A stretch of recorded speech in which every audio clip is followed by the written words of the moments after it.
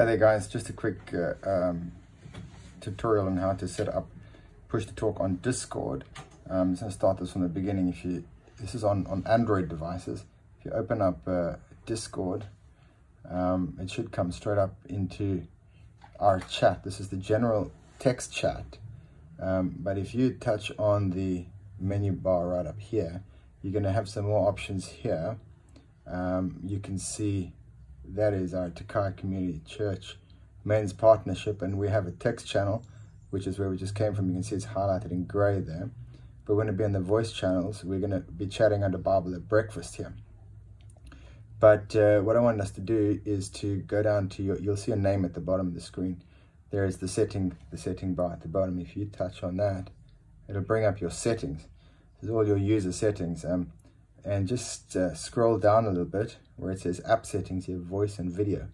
You can touch on that and we'll open up the menu for voice and video. We need to be selecting push to talk. It would have been on voice activity as a default, but I want us to be on push to talk.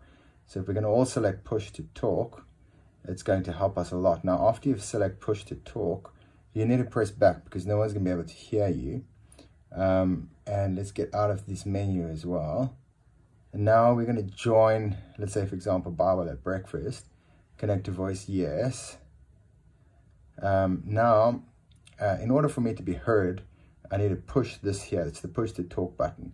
If I press that, you'll see on top my circle gets a green ring around it saying that I'm actually recording voice. When I let go, then you'll see it goes away. So every time I want to say something, I should push this button. And if I stop speaking, of course, let go of the button. That obviously means that no one's going to hear what I'm saying or what you're saying unless you press this button here.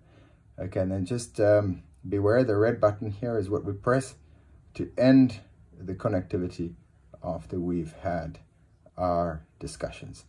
So I'm going to do that right now, and cool. That's how we're going to set up push to talk. Any questions, please do feel free to ask me. Always happy to help.